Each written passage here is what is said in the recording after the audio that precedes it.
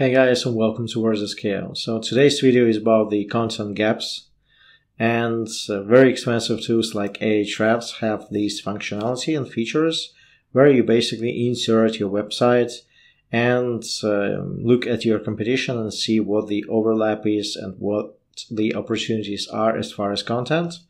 And I thought that this would be a beautiful occasion to show you how you can do that semi-free with the ChatGPT subscription and the plugins. So we'll be using different plugins, and the first one is going to be the Web Pilot, which is currently my number one. My close second is VoxScripts, by the way, and we will try and run a very simple prompt. My site is saferdoc.com. My two main competitors are HiPickPads and DocCare Live. Perform gaps analysis in Markdown table format and suggest opportunities for future blog posts. So basically, you have your own website, you have the websites of your two main competitors, and you want to know what their strengths are and where can you benefit. So hopefully it will enable the Web Pilot. Okay, good. So far so good.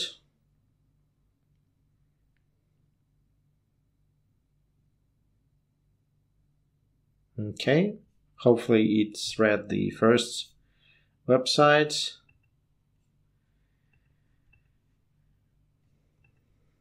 Okay, this is the second one. And what it's actually doing is it's scanning the structure of the website. At least I hope so. And the output is as follows, a very neat table. Based on the content extracted from the three websites, here is a gaps analysis in a Markdown table format. So the Safe for Doc main strength is focused on what dogs can eat. Limited to food and health topics, less focus on dog behavior and training, which is true. And the opportunities lie in expanding into dog behavior and training topics. Provide more in-depth health-related articles. And the same goes for the other two. And based on the gaps analysis, here are some opportunities for future blog posts. Understanding your dog's behavior, a comprehensive guide. What can dog eat, a vet's guide. Choosing the right vet clinic to your dog. Dog health 101. And this is true, like all of these topics could have actually benefited the website when I was in charge. And this is the first use case, and basically you can, instead of using the website URLs, you can insert the sitemaps if you can find them, and that would hopefully return even more detailed, more robust results. So this is use case number one. And for the second use case, we'll be using the VoxScripts because we want to do the same gaps analysis but for the YouTube. And here I'm comparing my channel to the giants of the industry, which is the Matt Wolf and All About AI, very big channels. And the prompt is basically the same. I'm just substituting the website for the YouTube channel and the articles for future videos. Let's see what happens. Okay, so I modified the prompt slightly. I'm the owner of the WordsAtScale. My two main competitors, I wish, were Matt Wolf and All About AI. Perform gaps analysis in a Markdown table format and suggest opportunities for future videos for WordsAtScale. Okay. Strength, high quality content, good engagement with the audience, consistent posting schedule. Weaknesses, lower number of subscribers, this is true. Less diversity in content topics, this is also true. Diversify content to cover more AI-related topics, collaborate with other AI influencers, increase audience engagement through Q&A sessions or live streams. And surprisingly, like these are all the things that I've been thinking about. Like the collaboration is coming up very soon, hopefully tomorrow, but fingers crossed. Q&As, this is something that I've been thinking about a long time. And I'm actually surprised there are so few collaborations in the AI niche. I wonder why. If you have an idea, just drop me a comment. Okay.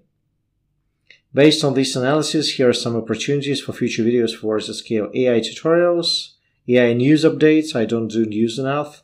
Interviews with the AI experts. I don't have any interviews.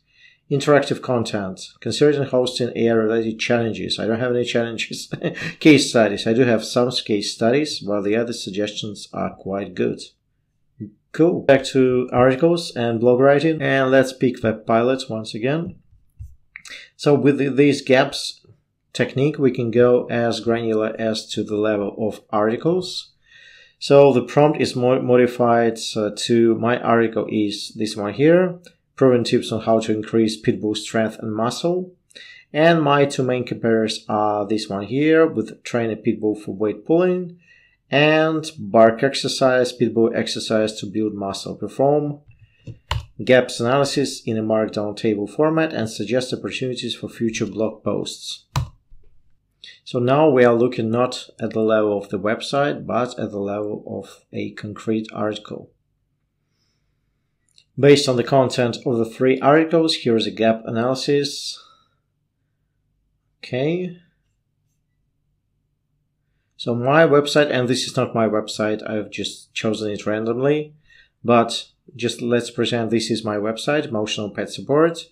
Strength, detailed step-by-step guide on how to build muscle in pit bulls.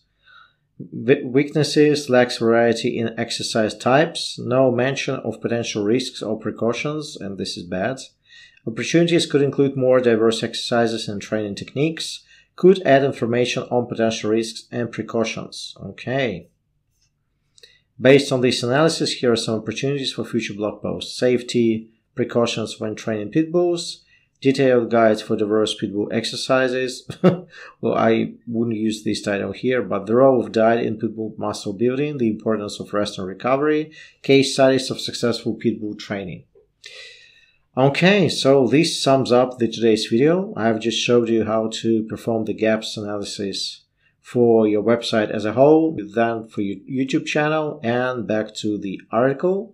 Hope this was helpful. Like, share, and subscribe if you haven't already. And I'll see you next time.